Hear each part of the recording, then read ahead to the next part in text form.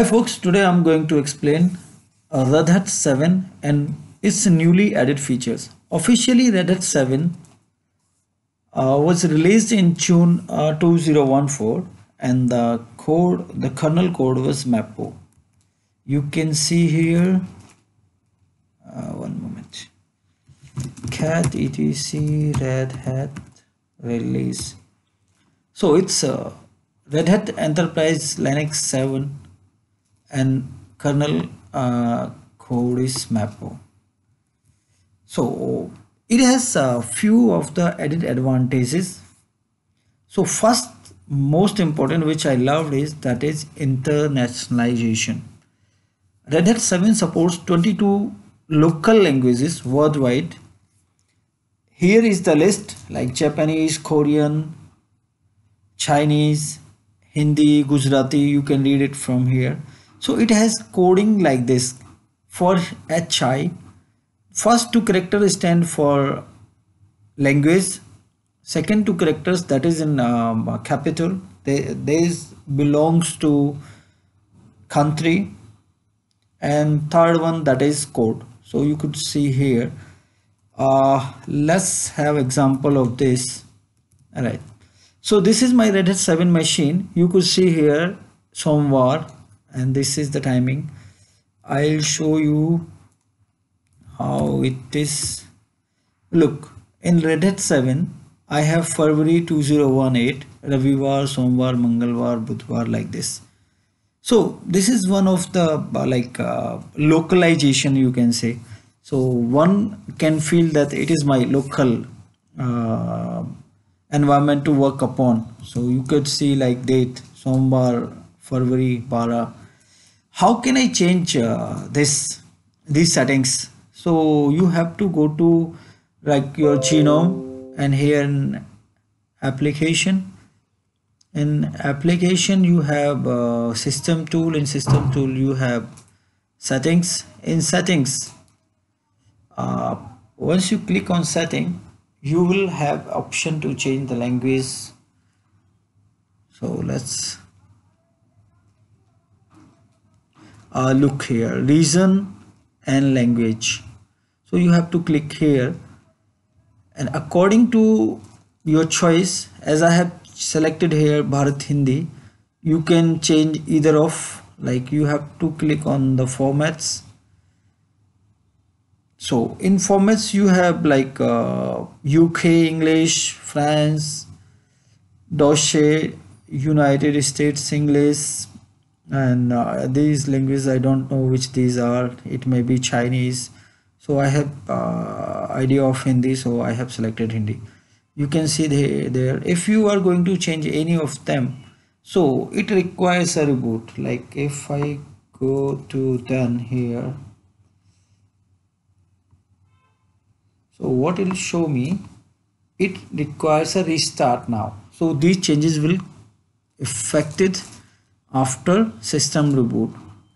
So this feature which I loved.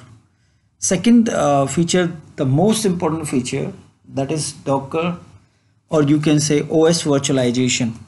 So three things comes to our mind when we are talking about Docker and virtualization. What is Docker and what are its advantages? And when the term Docker comes to us, two things also comes in our mind, that what is virtualization, what is containerization. First, virtualization, as I have shown you, this is my virtual machine. I have hosted 1, 2, 3 machines. So my over my window machine that I'm using, Windows 10, I have hosted one Solaris machine, one Linux machine, another Linux machine. So this is the feature of virtualization. So over the OS, I have multiple OS. So virtualization is OS virtualization at hardware end, you can say, but containerization is another virtualization, or you can say advanced version of virtualization at the OS level. It has some pretty different features. Both are not, either of them is not going to replace any. like virtualization is providing few features, and containerization is providing few features, so both of them are important. So term Docker means containerization platform, where we have all the applications and its components for smooth running in all the environments like test environment, development and production environment.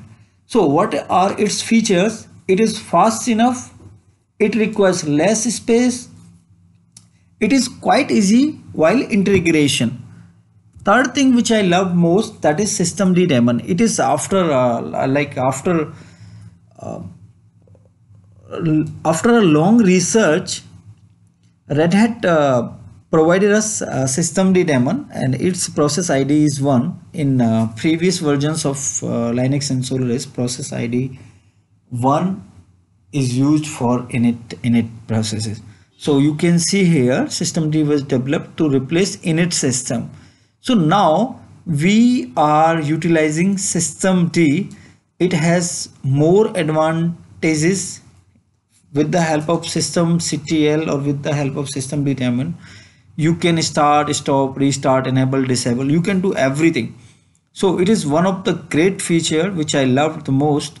Let's have some example for this. Like I want to check where systemd is standing. You could see here, this is systemd and having process ID 1, right? And what all things are can do with the help of systemd is systemctl is the command to be executed. I need to know status of any command, I can execute it. So it provides me a detailed description of any service. It has lot many features, so it is a separate chapter in Redhat 7, so I'll explain it later on. So we are just going to see few of the basic things, like whether your configuration file has been loaded or not. Either it is enabled means at the time of reboot your service is coming up or not. If it is disabled, definitely service not coming up. Here, what is the exact status now? Is it active, inactive, in queue? So it has different options. So running, it should be active and running. At times it can be active loaded. So what is the process ID for this? What is main process ID? From here you can start, stop and do some basic troubleshootings. Like you want to start, you can start here. You want to restart, you can restart from here. So look again. So it has been recently restarted. So you could check the time, like 10:51:48 second IST. I have just 3 seconds ago I have restarted it. So this is systemd, which I love the most, and definitely it is going to support Docker in a more easy and advanced way. So one of the most important thing which also I love, that is XFS. Earlier it was supporting Red Hat, but now it is default file system which has been accepted by RHEL 7 and CentOS. What is this file system is for high performance and robustness, and extremely large file system. Like you can have file system up to 16 exabyte and file size up to 8 exabyte. So it is a quite huge number. If we are coming to exabyte, 1 exabyte, suppose 1000 petabytes, and so it's a huge number. So I loved all these features, so I want to share with you all. Thanks for watching.